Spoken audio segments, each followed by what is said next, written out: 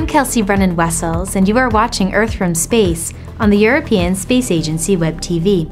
This image from Sentinel-1A's radar captures part of Germany's state of Bavaria, with the city of Munich on the right and Augsburg at the center.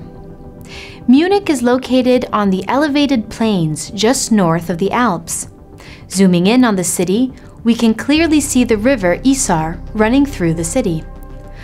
Along the northern part of this river, the white radar reflections from buildings give way to an elongated area of vegetation. This is the English Garden, a public park created in 1789 with an informal landscape that was popular in Britain from the mid-18th century to the early 19th century.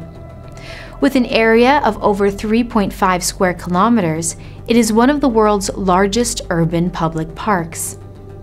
Outside the city, particularly to the east and south, we can see circular areas cut out of the forest to make space for villages.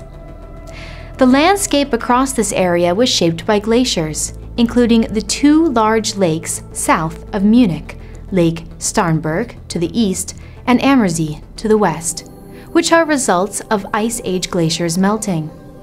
Lake Starnberg is a popular recreation area for Munich and has been named a wetland of international importance by the Ramsar Convention.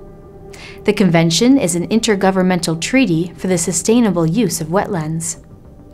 This image combines 3 radar scans from the Sentinel-1A satellite, acquired in March and April of this year.